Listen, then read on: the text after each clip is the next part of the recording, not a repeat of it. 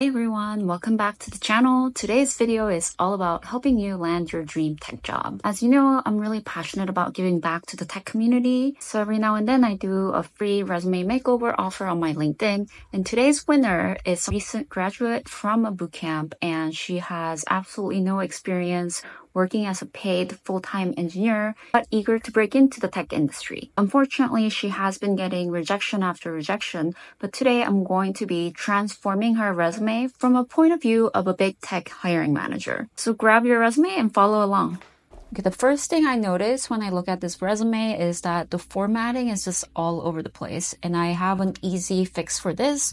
I have it written down and laid out all in our resume handbook, so I'm going to reference that. Most big tech companies use this scanner called ATS. ATS stands for Application Tracking System. Most big tech companies, they get so many applications, it's impossible for a human recruiter to go through every single one of them. Most large companies build this type of tooling in-house, so every company has a slightly different ATS scanner, but the basic idea is that it scans for text, right? So you want to make your resume as simple as possible. One of the tricks that people talk about is try to copy paste your resume into a text document, a regular .txt document, or if you have your resume, open it in a text editor and then convert it into a TXT file and see if your text is readable. And I guarantee you with this particular resume from Amy Doe, we're going to call her Amy Doe, because she's using so many different type of formatting, font, especially the columns are going to really confuse the ATS scanner, so we don't recommend using that. So first of all, we talk about the font size. Think of an average recruiter or a hiring manager. We are often staring at the screen for so long. I cannot read anything smaller than font 11. So please help out the reader, right? Like you're writing your resume so that the reader can easily access the information. One of the ways to help with that is to use a font that's easy to read. Second thing I have listed on my resume handbook is the date format. So if you look at the resume here, circled in red here, she doesn't have the date format for her projects, Atara and New Tech Foundation. She needs to add her date, and you want to do it in a date format. Right over here, she only has the years, 2021. That type of date format may fail some of the ATS scanners because they do look for the month and year format, and it could be either written out like January 2021 or written out as a number like 01/2021. Either format is okay, but just pick one and be consistent with the date formatting and use it everywhere throughout your resume. Another thing that I do want to note on her resume is that objective is often not necessary. The reason why she needs an objective here is because her work experience is full of things that are irrelevant to her work as a software engineer, and that's really confusing for the hiring manager or recruiter, right? They're only spending 6 seconds on your resume, and if you have a big section or a big chunk of your resume talking about irrelevant work, that's really confusing for a human brain to process. So you want to make it as easy as possible, and I'm going to show you how I did that. As outlined in the Ultimate Resume Handbook, we're going to look at first the contact information, the skills, education, work experience, personal projects, and then other sections. I have a whole chapter about just contact information. Chapter 3, Captivating Reader with Engaging Contact Header section. First, you want the name. You want to place the name prominently at the top of your resume. Amy Doe is a pseudonym for her.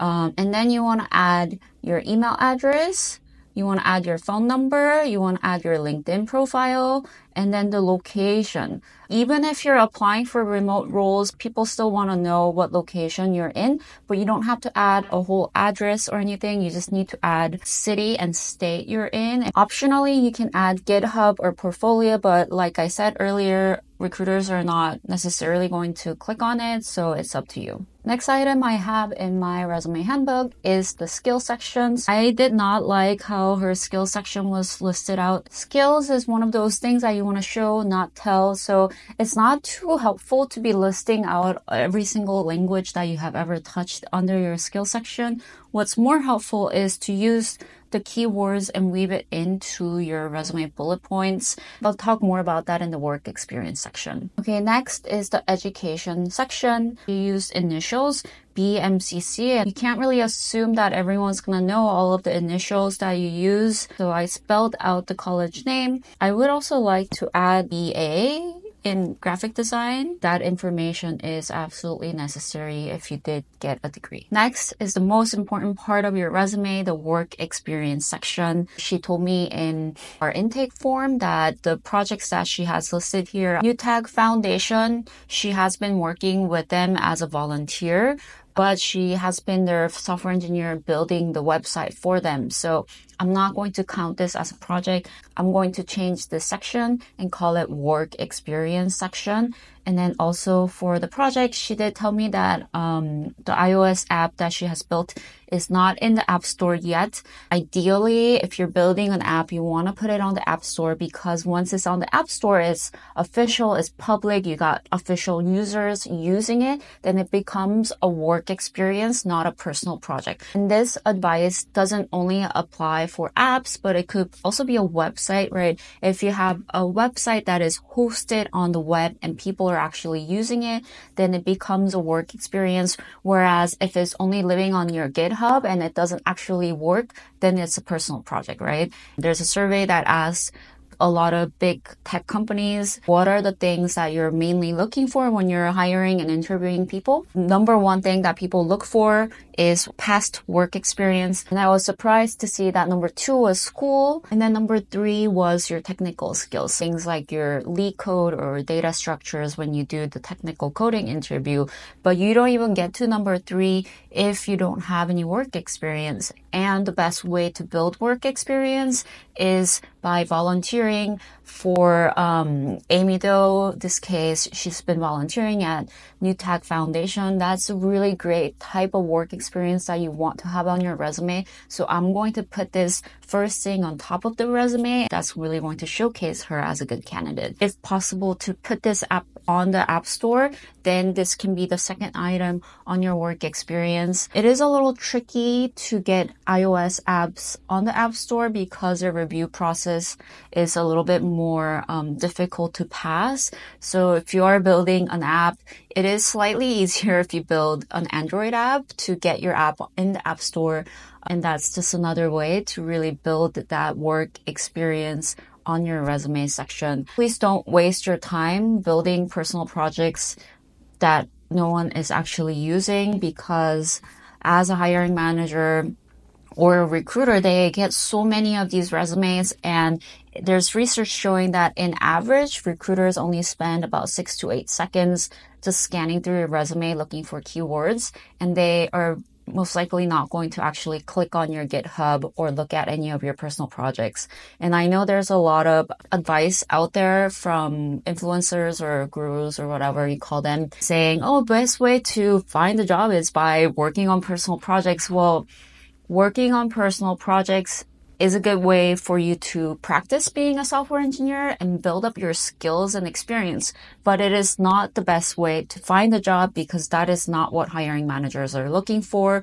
What we are looking for is your professional experience. So let's beef up this professional experience. I'm going to list the title, software engineer, and New Tech Foundation. I don't know where this is, but you would add the location, city, and state, and then month and year. And she said that she's still working here, so I would add the word present. So first thing you want to do when you're writing the work experience section is, especially for a company like New Tech Foundation, you can assume that most people don't know what that is. So what I did is I found the website of New Tech Foundation, and then I copy paste that website address into Bard, and I ask Bard, give me a one-liner mission statement explaining New Tech Foundation. So this is what Bard gave me, and I modified it slightly. New Tech Foundation empowers indigenous people, immigrants, and refugees, fostering unity and support for successful integration of diverse communities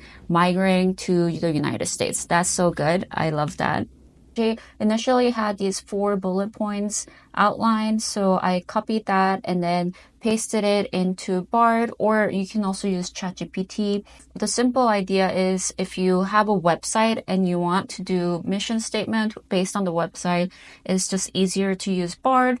Or alternatively, you can go to the website, go to the About section, copy paste the mission statement or the About section of the website, and then paste it into ChatGPT if you prefer to use ChatGPT. I do share the exact prompts in my resume handbook, and this is what ChatGPT gave us. And earlier, I talked about how I want you to weave in the skills and the language or the technology that you know how to use, and you want to demonstrate that you have experience in it. Spearheaded the redevelopment of New Tech Foundation's website using TypeScript, React, CSS, and AWS.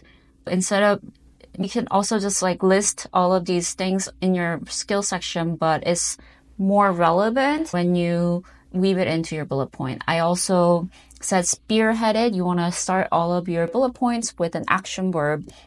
And then what's most important is to back it up with impact. And I have a whole list of ideas in the resume handbook. We have a whole section about how you can come up with ideas to show impact of your work, because this is something that a lot of, especially junior engineers, struggle with. So you can look it up in the book if you have the book. But basically, this is just one of the ideas. You could say you improved the overall website performance by 30%. I don't know if this is what Amy did, but this is just an idea or a suggestion that she could think about as an example. But another idea would be maybe you increase the donations for the first quarter after implementing the website. So that's the second bullet point, 40% increase in donation. And the next thing I added in her work experience section is her bootcamp experience. So I asked Bard again to write me a mission statement because I don't actually know what Pursuit is. And this is the result I got. Pursuit is a nonprofit that helps underrepresented communities launch careers in tech, partnering with Fortune 500 companies, startups, and VCs. I highly encourage you to always use ChatGPT and Bard when you're writing your resume. And the third thing that I added in her work experience section is, remember, there was a big section of non-software engineering type of work. It's great that you have been supporting yourself. I've been there myself. I started working at the food court when I was in high school, and I worked throughout college to support myself as well. These are all great, but you don't want it to dominate your software engineering resume because, again, it is confusing and it's irrelevant. So what I like to do is, if you have experiences like this, you can just merge it all into just one bullet point. So I made a section for her because she was a bartender, server, and a barista. So I just said server and bartender at various establishments.